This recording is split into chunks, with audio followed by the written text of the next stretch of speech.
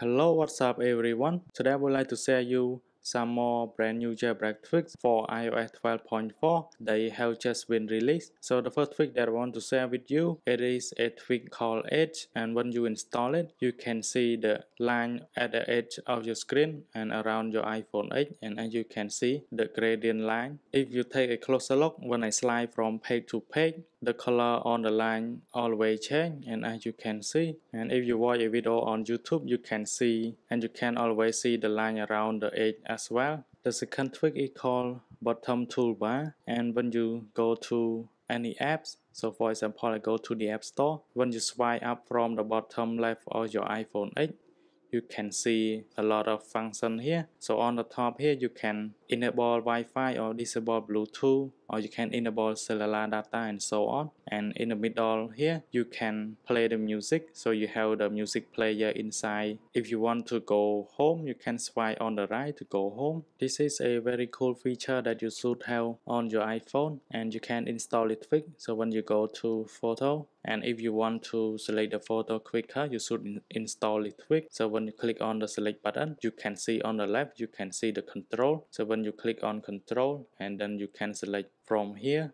And if you want to select all of the photo, you can select it on the end of the photo here. And then the photo is all selected, and as you can see, this tweak is a very tiny tweak that will replace the title on the folder and give it the percentage on your iPhone. So when I open the folder, instead of the title of the folder, I can see the percentage on my iPhone. So I have 75% battery left. This one is a brand new 3D touch tweak, and it is very cool. So when you first touch on the app, you can see more function on the 3D touch menu.